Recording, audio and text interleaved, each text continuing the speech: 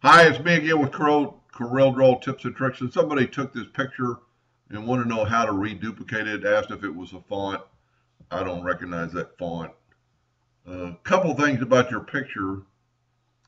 If this is you in the background and you took the picture, try to take the picture dead on, looking straight down on it. It's kind of at askew, and I kind of tilted the picture. And so to do this inside Corel, what I would do is Control D and make a duplicate of this picture. In case you mess up, you can always go back. And this is a pretty easy one. It came out pretty good. It's still a little bit rough. It needs a little bit of work. But go to bitmaps, resample, and look at it. It's 300 dots per inch, which is plenty. Press OK. Go to bitmaps, convert it to a bitmap, and I'm going to pick grayscale on this particular picture. And it seemed to work pretty good. It looks good. Then go to trace bitmap, and yours might be under bitmap, outline trace, clip art. I use clip art a lot. It's going to ask me to resize it, and that's fine.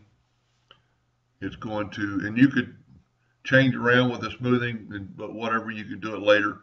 And it came out pretty good. And I'm going to hit OK. And then I'm going to move. Your new copy should be on the inside or the top.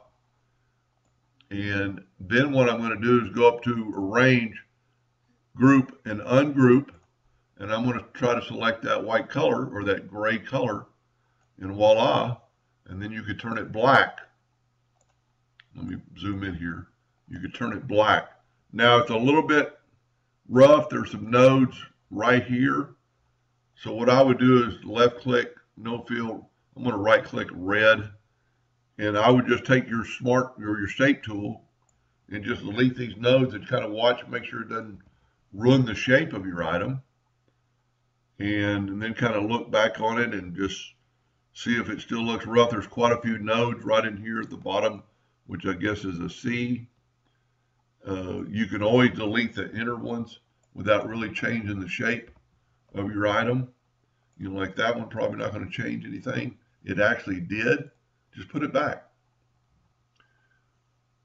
That was pretty easy.